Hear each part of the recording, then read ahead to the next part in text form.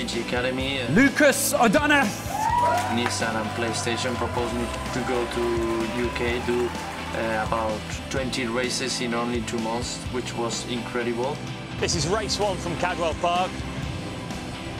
We are now in the full works team, so a little bit more nervous. Lucas, he's doing a really good job. So we were traveling all around UK, doing races to get the signatures for the license.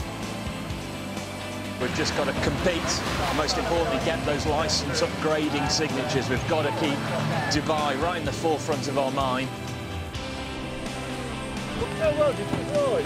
Big respect.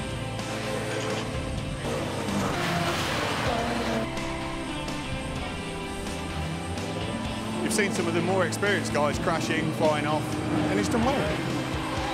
We got the signatures to get the international license. That was great, a great achievement for GT Academy and for me. And I was able to do 24 hours of Dubai.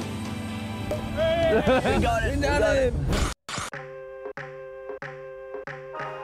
Well, it was amazing, no? To be in Dubai 24 hours in a proper Nissan team. It was incredible. If you see that my teammate was Johnny Herbert, it was, awesome, no?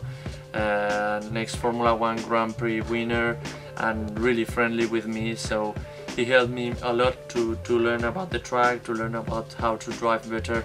Now he's a good friend.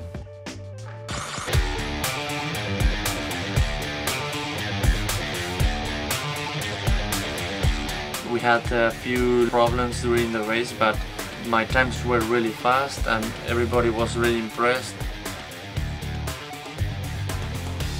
After Dubai 24 hours, it was not an easy time for me, because the price of GT Academy at the beginning was only Dubai 24 hours and that's it. But thanks to my good result, to my efforts, Nissan signed me to do GT4 European Cup.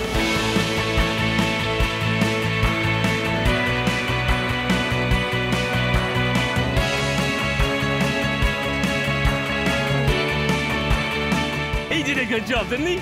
It's his first race on this circuit.